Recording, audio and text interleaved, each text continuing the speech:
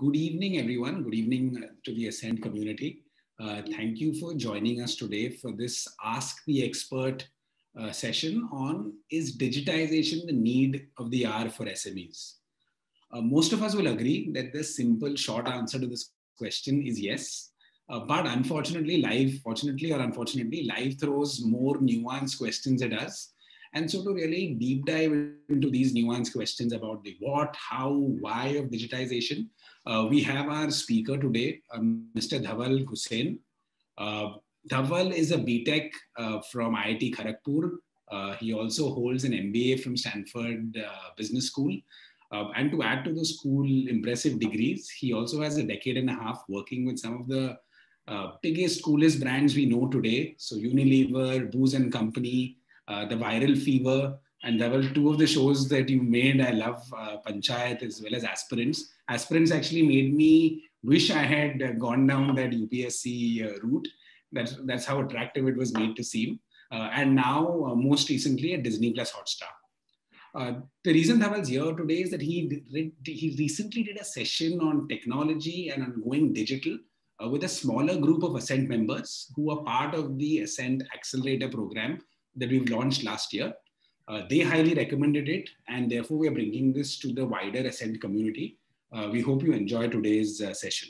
My name is Akshay Purohit. I am a last-minute replacement for Sahil, who was supposed to be the moderator for the session today. And my role today is to bring in as much of insights, of Dhawal's insights to this group in the next 1 hour. My company, Neptunus Power, is actually in the business of getting shipping, ships, offshore supply vessels, oil rigs, and the defense industry into a digital mode of maintenance. So moving away from the traditional manner of maintenance to more condition-based, using IoT, using remote monitoring. And therefore, digitization is a topic close to my heart. I'm also a member of ASCENT. I've been part of the Gods of Growth Trust Group for 7 years now. The theme for today, digitization, is easy to get overawed by the concepts today. These big concepts like crypto, metaverse, NFTs, or stories such as Reliance, paying $132 million to invest in a robotics company seem often distant to most SME owners. And so today's session is intended to make it relatable, make the journey of digitization relatable to SME owners.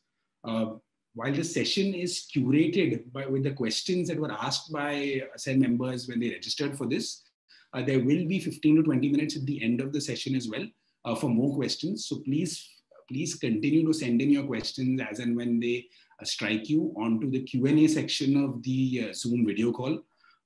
As always, at the end, we will have a feedback form. So we request you to please fill up that feedback form. Dhawal, I must thank you very much for joining us today and for giving us your time.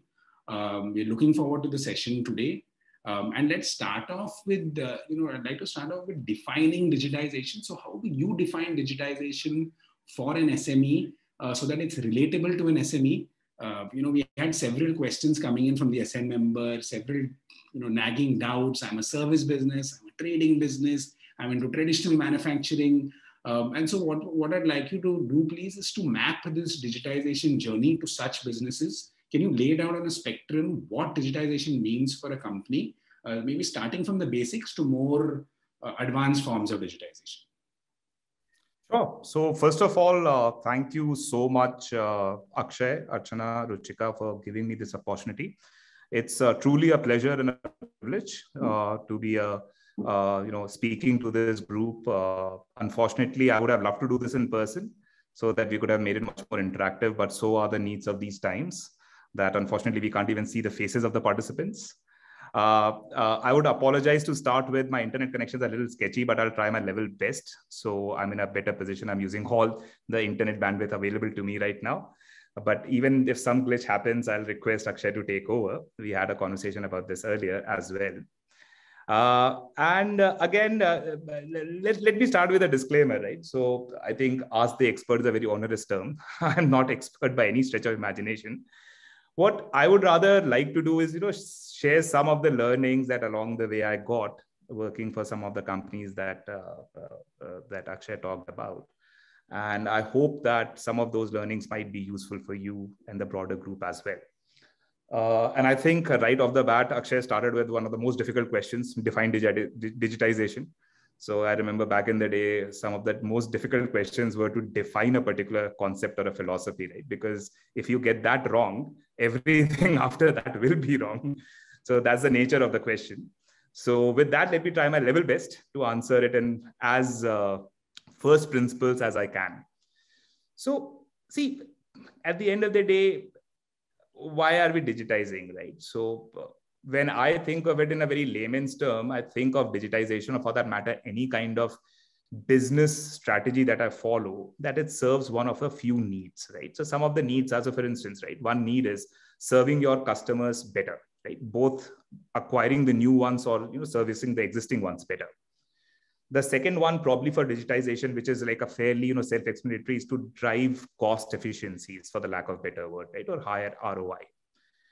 And maybe the third, as Akshay was also pointing out, the more advanced form of it is to actually create some innovative, disruptive models which are just not possible in an offline environment. So what I thought was, maybe I'll just share some examples across these three broad buckets. And gradually it will go from something that everybody can do to some things where you really need that capital, intent, and full willpower to get it done. So let's start with the first one, right, which is just to ensure that how do you serve your customers better, right? So I think, so let's say you are an offline retailer, right? Let's think of an offline retailer as an SME today, with a shop or a few shops, right? So if you list your catalog on an online e-commerce platform like Amazon, Flipkart, Shopify, what you will, right? You not only tap in new customer pool, you also provide the existing customers with an additional option to purchase from you, right? Now, the example I gave, it's the same logic, whether across sectors or across functional areas, it will give you additional revenue streams, right? Secondly, the pandemic has also created an urgency to digitize sooner than later, right? What otherwise would have been, right? Given the user preferences are shifting very, very drastically and very, very quickly, right? So a case in point, let me just bring it from something which I've done for the past 5-7 years, is media industry. So prior to pandemic, and I was speaking to, I think, movies distribution was a very different business altogether. So movies were launched first in theaters, and then they had a window for 2 to 3 months before we took them to other distribution modalities like TV or digital or whatnot, right? But theaters were the prime way of distributing the movies when they were launched. Now, obviously, during the pandemic, when the theaters were shut, a number of movies were debuted only on digital, right? And got a great response. Since on the demand side of the equations, it's already shifted to platforms like Hotstar or Netflix or whatnot. So now this is a fundamental shift in user behavior, which I believe will now persist even after the pandemic is over, right? So even when the pandemic is done, I seriously doubt that theaters will be seen in the same way that they were thought at the pre-pandemic levels, right?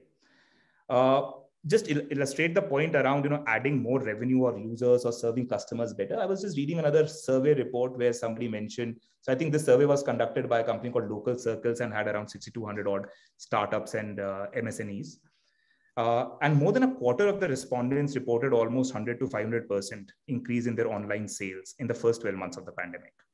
So it is happening, right? So this is something which is, as Akshay is pointing out, it's not a question of if anymore, it's a question of when. When do you do it, right? Rather than if you should do it or not do it. Now, moving slightly differently onto the second point where we are talking about, how do we drive better cost efficiency, which honestly, in a way, is self-explanatory, right? So obviously, we have talked about the top line in the previous point. How do you get new customers or new revenue streams, so on and so forth. Two other things that digitization or automation, if you will, and I believe that's what Akshay also talked about his own company, Neptunus, that it definitely helps you in two ways, right? It does cost reduction, and it also does what is called cost avoidance. Now, obviously, I'll talk a little bit about what cost avoidance means, because that's a very difficult to quantify in financial terms, right? So cost reduction is self-explanatory, right? Because obviously, if you're digitizing or automating, the easiest example is that you're taking away some manual step, right? And no matter how you skin the cat or dice the onion, you will figure out that the cost of automation is always a very small fraction of the manual effort that was put to do that particular part. The second piece, which is equally important though difficult to and the cost of the mistake can be anything. You can lose a customer for life. You can lose a group of customers for life, right? So at times it becomes extremely difficult to quantify, but what digitization or automation allows you to do is to ensure that you don't make those mistakes, right? And I'm sure that in each of our businesses, we have all made mistakes, and we have seen that if we just had automated that process, probably it would have done with far more precision than a manual step itself, right? So that's on the second point. Now, third point, honestly, when you're talking about, how can digitization give us something which is disruptive or, very innovative? So again, let me take an example from my own industry, right? And I'll give you two comparisons, right? So I think there was the first wave of digitization, so where a lot of online companies or startups were created that more often than not mimicked an offline behavior online, right? So let's take Netflix or Hotstar for that matter, right? In a way, what we are mimicking is the kind of behavior that we used to exhibit back in the day when we used to go for, those video tapes or video cassettes or TV that we liked, right? And we used to play that particular part out. So what has happened that Netflix or Hotstar gives us similar kind of experience. You land onto a homepage, you see a bunch of titles, you see what you like, and then you just start playing that particular part, right?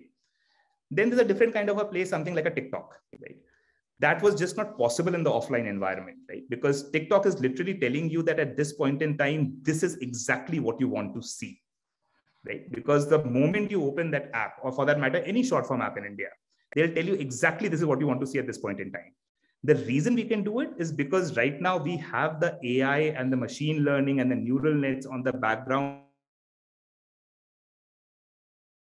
work to tell better than what you yourself could have done. Now, those are the disruptive plays that when you're going down that particular path, you need to see that online or digitization opens a plethora of opportunities which were just not possible in the erstwhile life, right?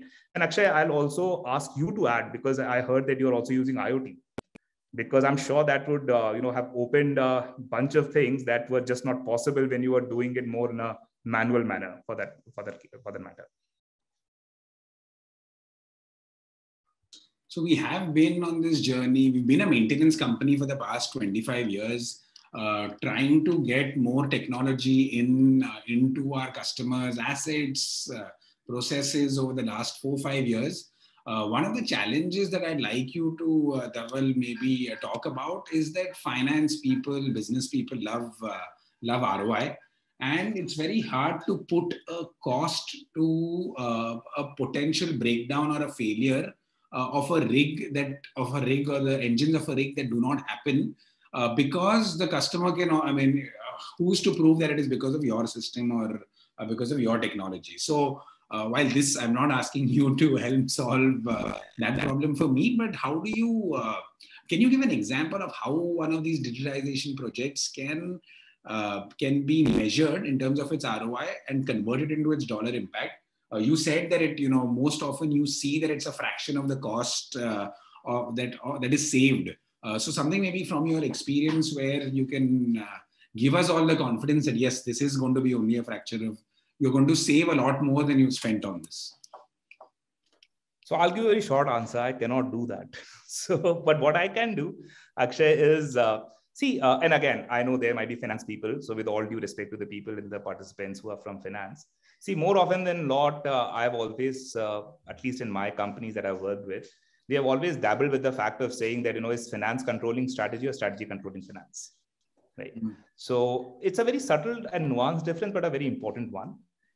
What I have understood, at least for all the high performing companies that I have been a part of, or where the startups which have worked, it has always been the latter, that strategy has to control finance, not the previous one.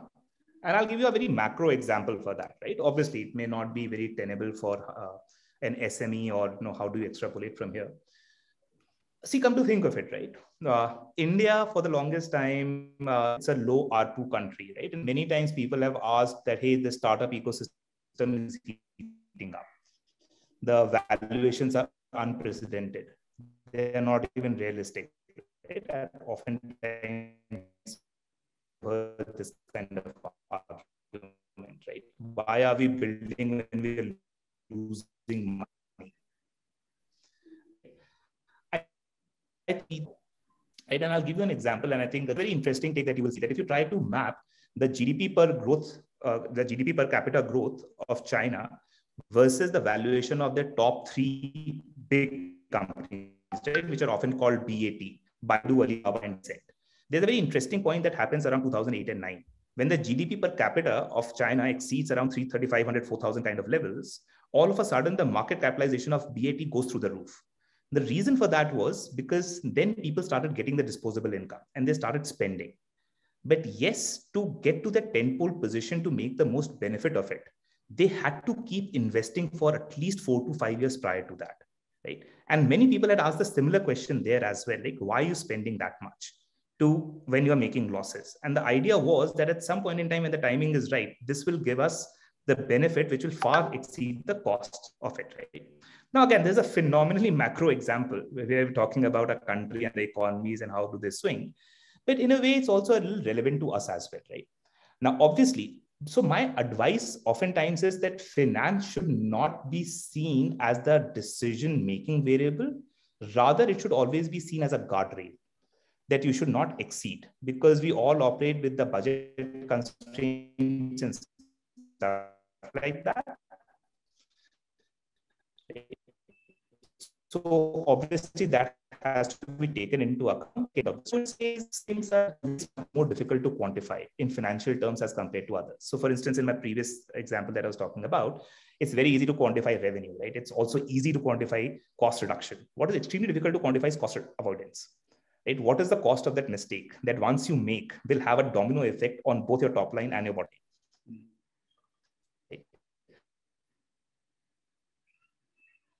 These are not easy problems. People talk about digital marketing, right? So there's a huge component of digital marketing around give you immediate returns. Unlike a performance marketing,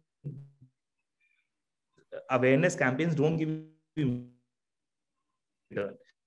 But then you're doing these things for your long-term viability of your brand, right? So it requires. So my own submission is, to your point, Akshay, is like, finance should never be seen as a decision-making criteria. It should always be seen more as a guardrail. It makes sense. Makes sense. Our customers also understood that, but and with your smile, does not. No, I agree with you, but I wish our customers, whether it's the Indian Army, whether it's the there is big drilling companies in the Middle East, I wish they understood that as well. Dhawal, so you absolutely. One thing always actually remains is like, there's a core rule of thumb in finance, which says, liquidity. So irrationality often outlasts liquidity. Unfortunately, it is the truth. So you have to, that's the reason I'm saying, finance is a very important guardrail. That you should always plan that irrationality will outlast your liquidity, and what will you do when that happens? Okay. So Dhawal, getting to the first 2 pillars that you spoke about, maybe both the customer, the customer experience or connecting with them better, and the cost efficiency. I guess in today's session, maybe we can talk a little bit more about those, because that might be more relevant to this group here. So I know there's no easy answer to this, but what is a recommended flow roadmap that a company can follow beyond the basic, accounting software, ERP, HRMS, communications, etc.? Which processes would you recommend starting off with for a typical SME? Any tools that you suggest as a must-have on both the customer front as well as the efficiency, cost efficiency front?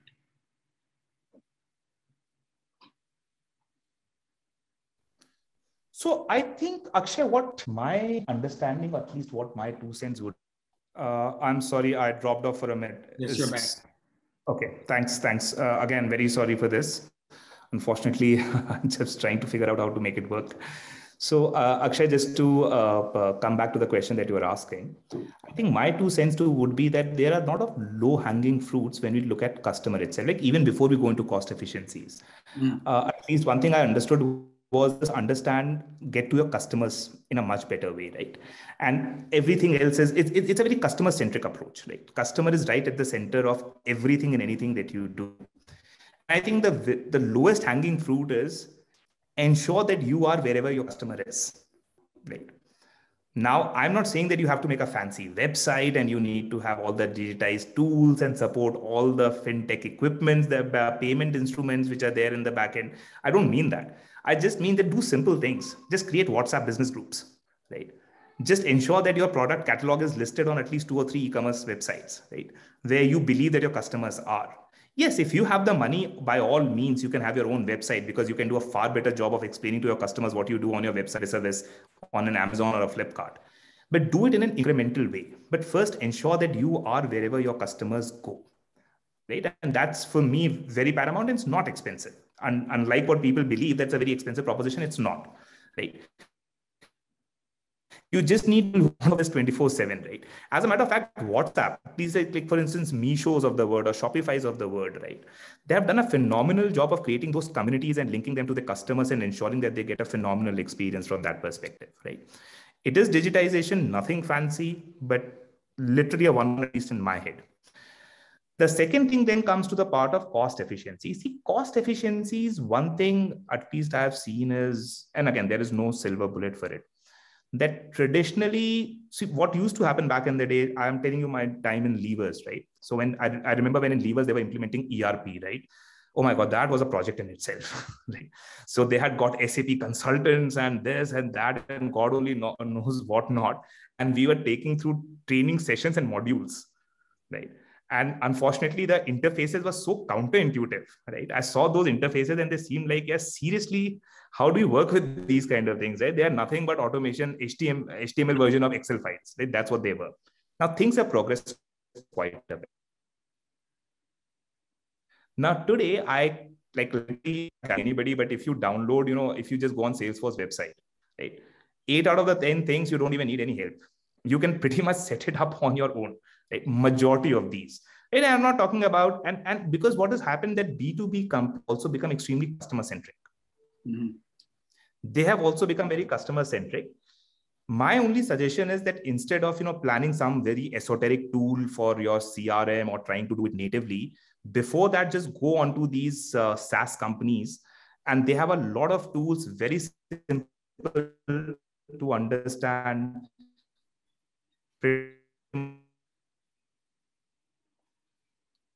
Any understanding of CRM or all the modules and like that, right? That would be my point too, right? Before you dwell into anything which is very fancy of saying, hey, let me have my own cloud infrastructure and this and that, don't do that to start with, right? That comes a little later. So that will be my 2 cents, just to add to like where do we start the journey. And yeah, once you get comfortable with these things, right, then obviously you can build on that. Right? Whichever direction then you can keep on building with that, but at least this will ensure that your basics are met. Correct. So to build it in-house, or whether to outsource it is always a question because, budgets are a constraint, SMEs, this is not necessarily the first place where they decide to put in surplus funds or invest in. So if you are deciding to do it in-house, what sort of expertise do you require, especially if you're a founder or a founding team who's not that technology savvy? What resources, what expertise will help drive such initiatives in a 550, 100, 150, 500 crore company?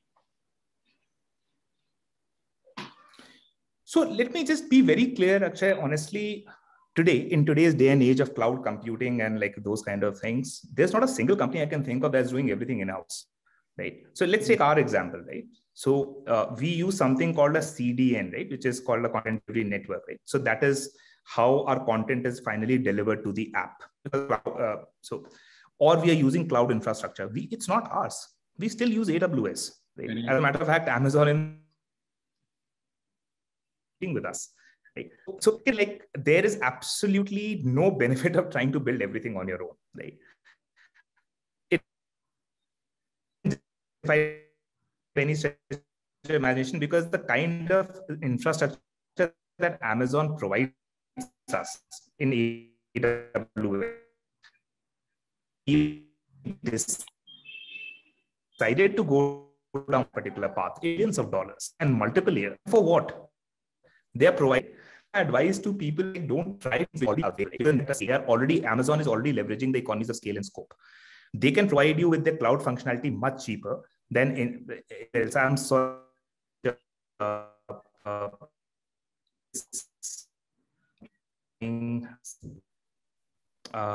me just try to reconnect.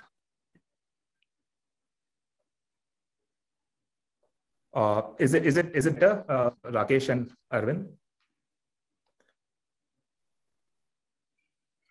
Yes, it is currently better. Hello, Akshay, can you hear me? Yeah, it is currently better. I'm again apologize. Unfortunately, it's not your end; it's my end. This is unfortunately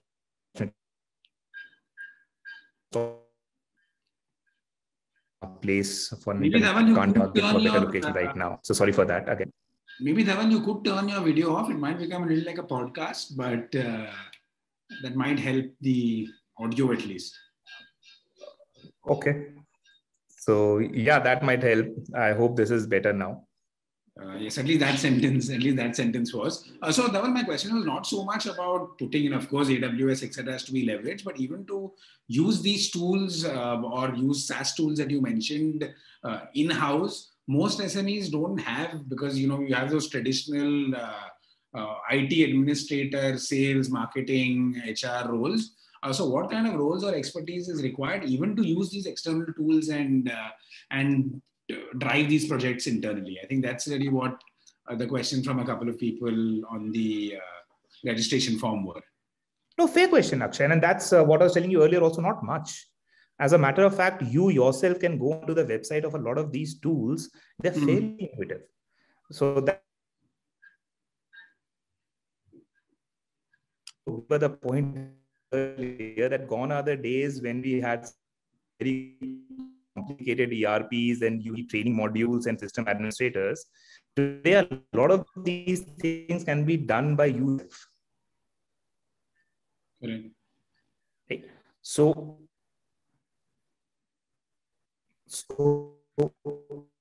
Akshay, like my only submission is, you can always go down the path of building an expensive proposition, right? And for that, you need to articulate. So for instance, let's say you are a CEO, right? And you want to hire a CTO. Even before you do that, right, you need to define the job description of that CTO, right? So that you can then go into the market and figure out who will be the best candidate to meet your profile, right? Just the very fact that you need to write the job description, right, and look for the talent outside requires you to have that kind of understanding of what help do you need from them, right? And that is paramount for a couple of reasons. First is obviously you need a very articulated JD to attract a good talent. That obviously goes without saying. Second thing is obviously the cost part of it, right? Because in India, there is almost like right now a blood path comes to the tech talent, and it can be very expensive. So just because you do some stuff like that, my advice to you is don't do that. First, define the JD and talk to the person who's the best fit for that particular part. And the way you can define the JD is you need to yourself have a certain degree of understanding of what these tools are supposed to do for you. And the good news is that it's not difficult anymore. You don't need an intermediary to even explain to you that what a CRM does or an HRMS does, or like, think of it any kind of SOR, statement, system of record, right? What these guys, most of these B2B SaaS. So with the need level then for digitization, I mean, it being obvious and with tools being available, easy to implement, what do you feel is stopping companies or preventing them from getting on this journey? What myths, misconceptions, fears can we address in this particular forum so that people can make a start if they're already at a certain level, invest in taking their companies to the next level?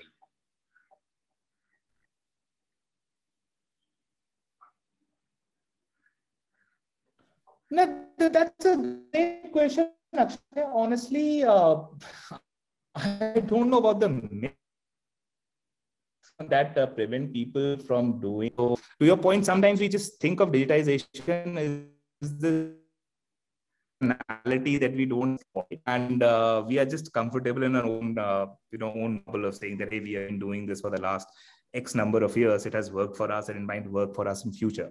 Both the statements are not true. Right? What got us from A to B is not going to get us from B to C. And B, right now, digitization is not something very esoteric, which requires you to talk to a CTO or have an advanced degree in engineering or anything of that sort. Right? You can pretty much start reading, learning. They're like, I can tell you 20 calls. As a matter of fact, though I'm an engineer by training, I'm a chemical engineer, right? So I had no background. I did a course in machine learning free of cost on Coursera, just to get an understanding of when I'm talking to my data scientists, what they're talking about. And it's all free of cost. The only thing it took from me is a certain amount of time, right? So where I'm coming from in terms of the biggest challenge is just the fact that, first of all, we need to understand it's not a question of if, it's a question of when, right? Digitization is happening. There is absolutely, no way of not doing it. And the second thing is just ensuring that, good news is you do it yourself. Right? And we are talking to founders who have that mindset of saying, let me first get my hands dirty to see what am I talking about. So you mentioned Coursera, Coursera on machine learning. Any other, channels, newsletters, feeds that you suggest, either from your industry or outside your industry as well, that we as entrepreneurs, founders, leaders can use to stay abreast with latest digital trends? There's a lot of noise out there. So which ones do you rely on, or which ones do you know of that could be useful for this group? Yeah, that's again, actually asking very difficult questions. So filtering signal from noise in a sector which is as hot as tech is a very, very challenging question, right? Because now with this whole Web 3.0 coming in, the NFTs, the metaverses, as you rightly pointed out, right? Or the advances here, there, God only knows which direction it's gonna move, right? So I think what I generally rely on, instead of naming a source, what I generally rely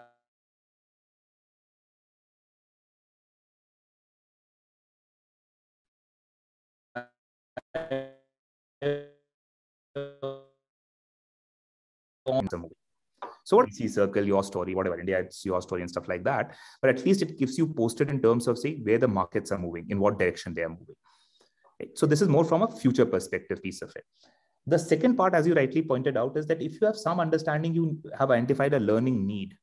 Today, you have so many edtech platforms, right?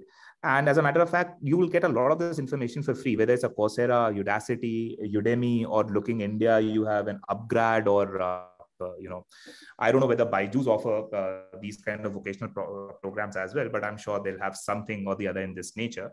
You can take very specific courses, right? You can take courses in digital marketing, right? And even within that, you can get 5 of them.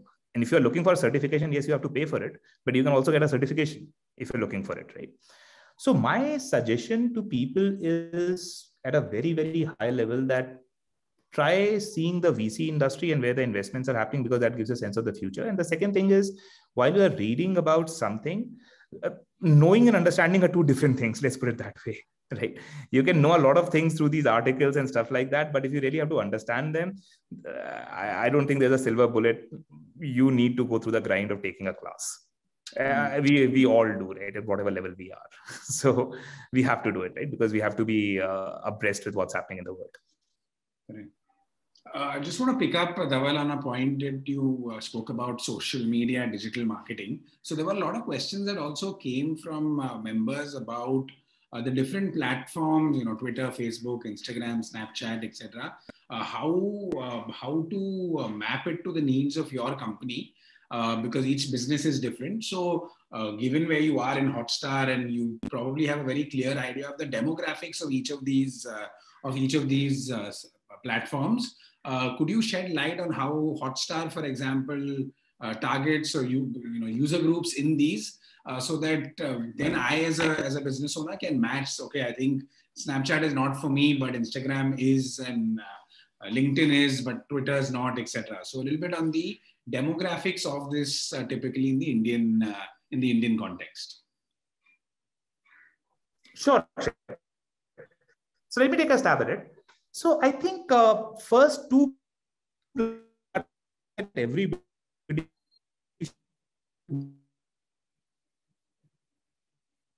Facebook and Google, right? So when I say Google and governance marketing, right, you need the reach.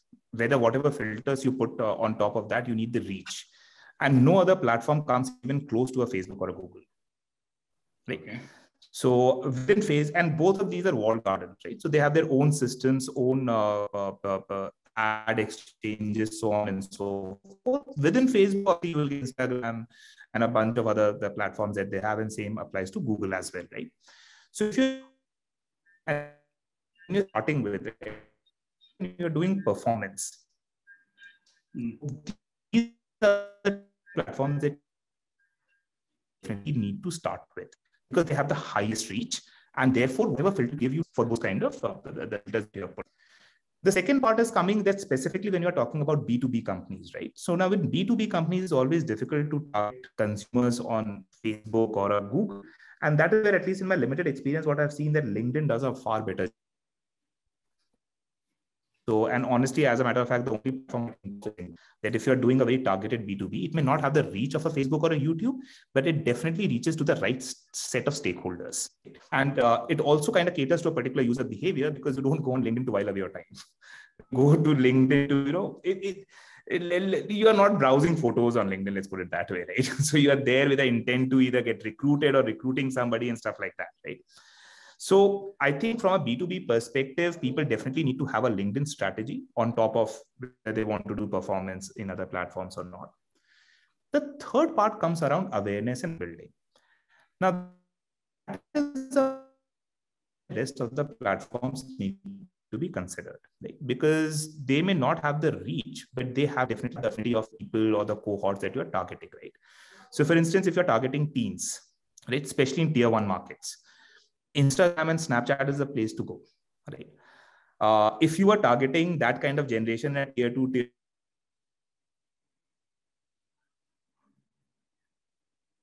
to go. Now TikTok has been made. Similarly, if you want that association with cricket, with that phenomenally builds your brand, right? Then the association comes to Hotstar automatically, right? Because we host cricket, right? So the last part is a little tricky part, the awareness part, where you really need to know your audience, where they are, and then target that particular piece. So just to summarize it, I think everybody who's doing retail marketing should use Facebook and Google because of the reach. Nobody matters their reach. If you're specifically a B2B company, definitely consider LinkedIn because of it's definitely more expensive at a, just a CPM kind of rates as compared to a Facebook, but it is far more effective. At least that's a little, I don't have data to support it, but that's mostly based on my experience. Last but not the least, awareness campaigns where you're doing brand buildings, then you should consider these other platforms and essentially what is the kind of, you need to define your brand vision, what value you want to derive and so on and so forth, right? Because in cricket, when we are selling it to a brand, one of the great brand values that they derive is just the association with cricket, right? If you tell them that, hey, I'm sponsoring IPL, you are telling India that you have arrived, right? Because not any startup or like a small business can go there and sponsor IPL. It just costs you so much of money, right? So in a way, a lot of these startups, when they do sponsor IPL, very tentpole Indian cricket, right? So I think there's a question which I probably just respond to is from Devesh, if I'm not mistaken, if I'm pronouncing the name correctly. And he said that, what other B2B ought to use, and since LinkedIn has not given us results. So honestly, I can't think of an online platform because what you also need to understand that whatever marketing you do, right, everything is also contingent on the price point that you're operating on, right? So let's take an example of selling real estate, right? No matter what you use, you can't close $1 million house on any online platform. It's just not possible, right? It's just not possible because the moment you reach a particular price point, whether it's $200 or what is the price point, right? In interaction.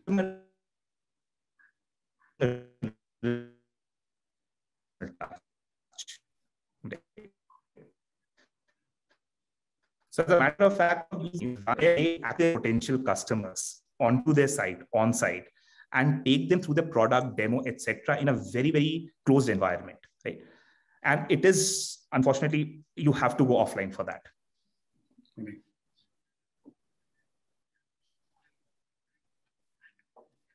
Makes sense.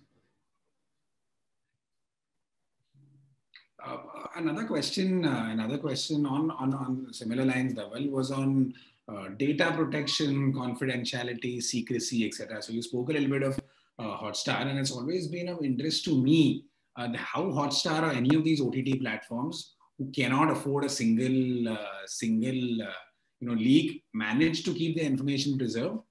So how some insights on how you guys do it, as also what SMEs can do in terms of systems, tools to mitigate the risk of data leak, of hacking, of all the other issues that can compromise your IT systems. No, again, it's a great question, because the unfortunate to that is, I'm trying to quote, I can't remember the quote, but the whole idea of that quote is that, if you do something good, some other guy will figure out something to do it, make it not work, right? And there's a constant chase that, let's say you created a virus, then came an antivirus, then came a virus that can, a Trojan or something that can bypass that part. So it's a consistent, continuous kind of a process, right? Here we have to keep on top of on a consistent basis, right? So a couple of good things have happened. I think the first thing that have risen up to the fact of saying that this is a serious bit of unregulated, right? So that has happened. I think Europe has a detailed set of guidelines, so does US. Now India, especially RBI on payment instruments, has given a detailed kind of guidance what to do and what not to do. Right? Similarly, we expect that there will be a detailed guidance on crypto very soon from the government as well, right? So that's the one good thing that is already happening, though obviously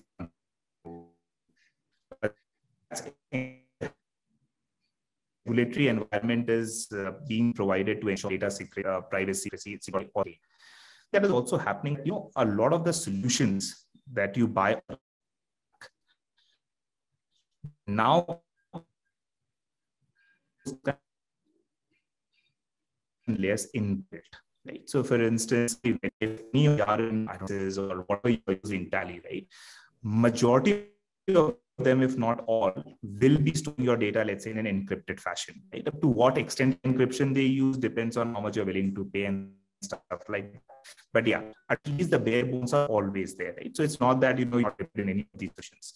So that's the other thing, is that a lot of these. So obviously, when you're buying and purchasing, it always pays to pay a little higher for having a higher security, right? Then going further down the path is the fact of saying that, yes, even when you are building your infrastructure, you can put those additional layers, simple security protocols. So for instance, let's say if some of you are using cloud, right? You're using AWS. Try to take a private instance there, not a public instance. Even when you take a private instance on the cloud, ensure that the core keys are not socialized with a larger group, right? It should just reside with one or two people. I kid you not, like in my last company, as a start, only my CTO had those keys to AWS. Even I didn't have it. The protocol was, if something happened to him, only in that instance, the company can request the keys to be issued to me. Right? So we had gone, and that was just a startup. That I'm not talking about the Hotstar as well, right? Hotstar example probably relevant because we have a lot of this. Right? I think I can tell you that in spite of all of that, we also make mistakes. It costs us dearly, and I think many people on the call would remember the time when an unfortunate incident happened at Hotstar and our Game of Thrones episode got leaked. Yeah, correct. So it's having the best system that I was telling you earlier, right? There's always something that can go wrong, and it happens to all of us. But my sense there is that you should definitely keep yourself updated. The good news is that the vendors from where you're buying the technologies and stuff like that, most of them are any company. If you have the money, then obviously you should have, I'll say, but only if you have the money.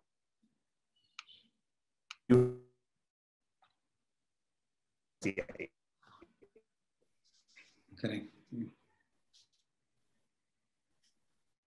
I have a couple of questions about the industry outlook, since sorry, Akshay, I lost.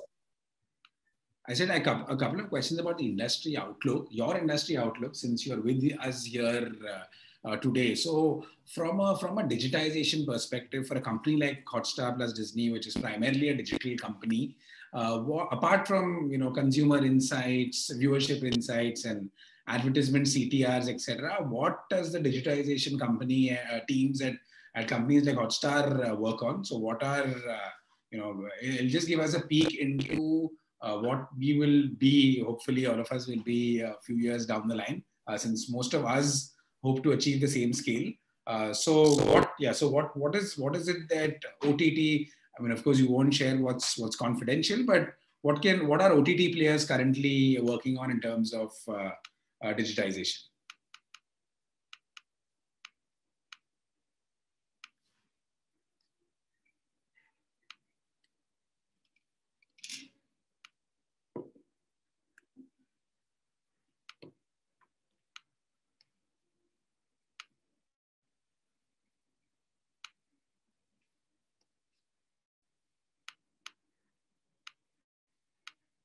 Sure, just waiting for, I think there's an issue at Dhawal's and he's joining back. Dhawal, are you here? Till Dhawal comes, Akshay, do you want to take a few questions as well from your perspective? I can hear Dhawal, I guess. Yes, I think Akshay, can you hear me now? Yes. Yeah, go ahead, Dhawal. Yes, I'm so sorry again. So sorry for this again. So can you hear me now, Akshay? Yes, we can. Okay. So, no, fair question, Akshay. I think, the journey for digitization so let me talk a little bit about how we are structured, right? So when we talk about our technology and core, so literally our technology can be broadly divided into three parts. Right? So one part is obviously IT security, the CIO piece of it, right? That I was just talking about, where people are systems. So these systems broadly from two or three. So one is all our support. So for instance, our HRMSs, the CRMs, whatever we are managing. So they are all. The second one is obviously because a lot of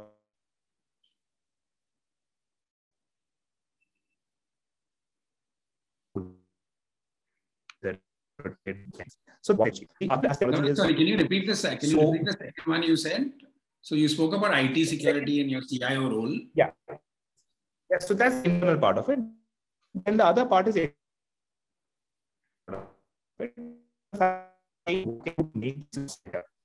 right. Now, when we are talking about that particular part, we pretty much keep the user journey. As I was telling you about that, we need to just ensure that we are tracking the user really, really well in whatever we do. Right? And there are few ways of doing it. First thing is that we need to ensure that, product design. So for that matter, the UI UX of a product is pretty much as optimized to the user experience as possible. Right? I'll give you a very simple example.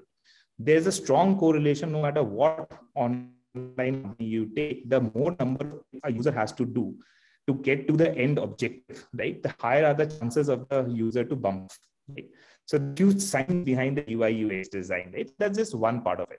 The other part of it is our whole AI infrastructure, because we are collecting so much of information about the user. We not only have to ensure that we are not doing anything which is against regulation, against our corporate ethos, but at the same time using the experiences to our users. And that's huge team for us. That's a huge team for us that goes into every aspect of what you see.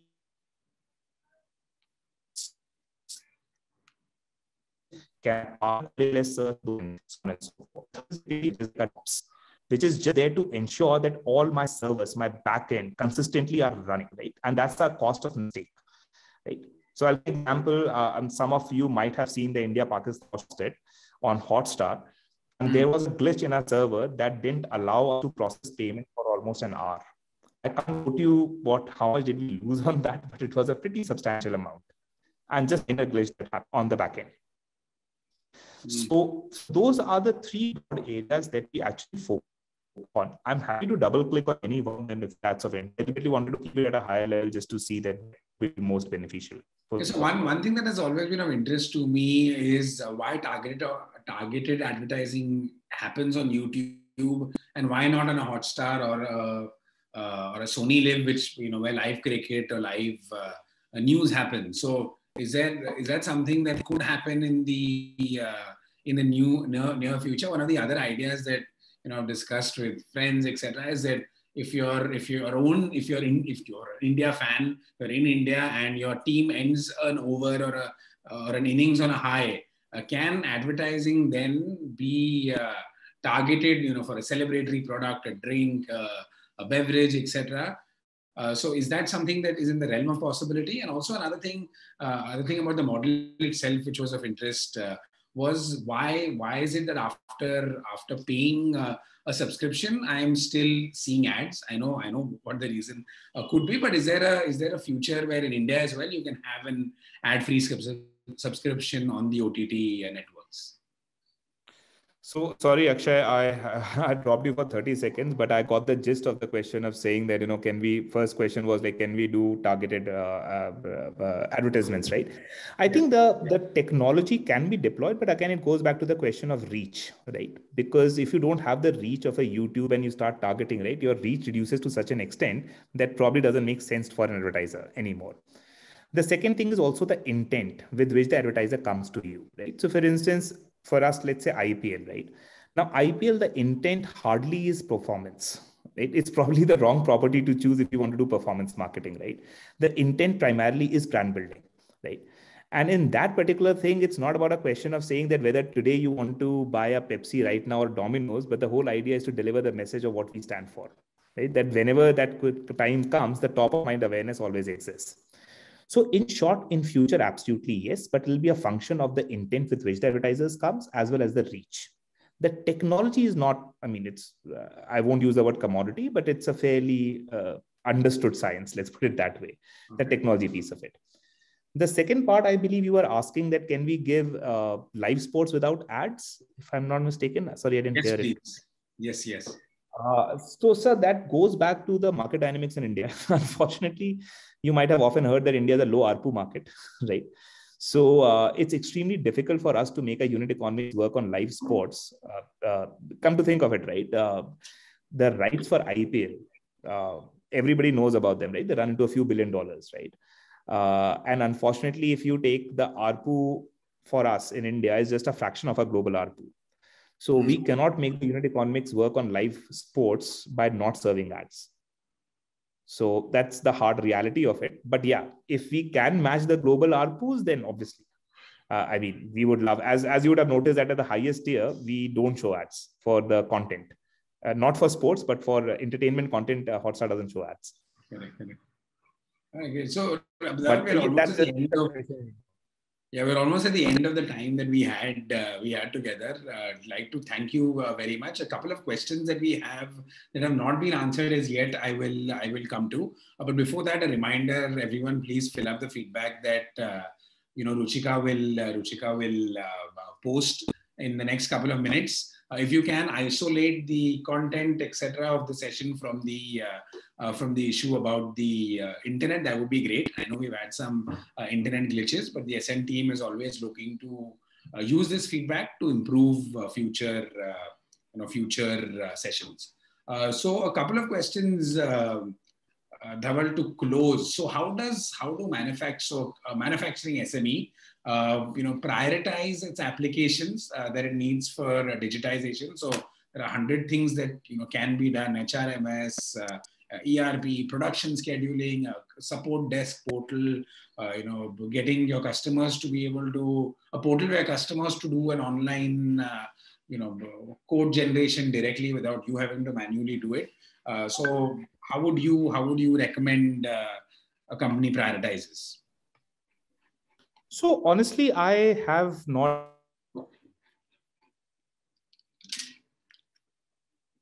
So my day, something I distinctly remember from my days there, that I think the biggest onus was always given that no matter what you do, there should never be a stock out, right? And it's a fairly complicated problem because you have to ensure that the inventory levels are managed. And now I'm not sure that they'll be is one solution that solves it all, but your will be phenomenal. Unfortunately, Gaurav, I'm not a distributor management systems and transport management systems, so I can't intelligently comment on those. But my only 2 cents is any system or automation or technology that allows you to ensure there is no stock out, because the cost of stock is nominally high. Okay.